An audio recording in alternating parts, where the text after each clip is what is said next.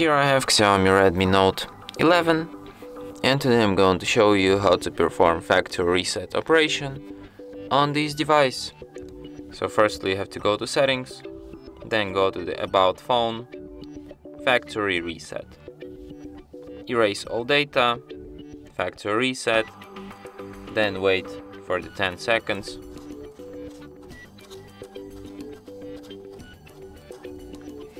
Tap next, then wait for other 10 seconds. Tap OK, and after that your device will be restarted in about a minute or two.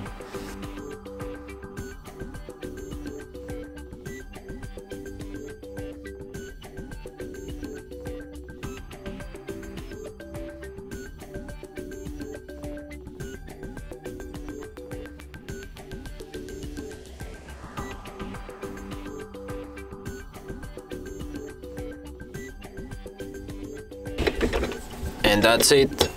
Thanks for watching. If you find this tutorial useful, don't forget to hit that like button and subscribe to our channel.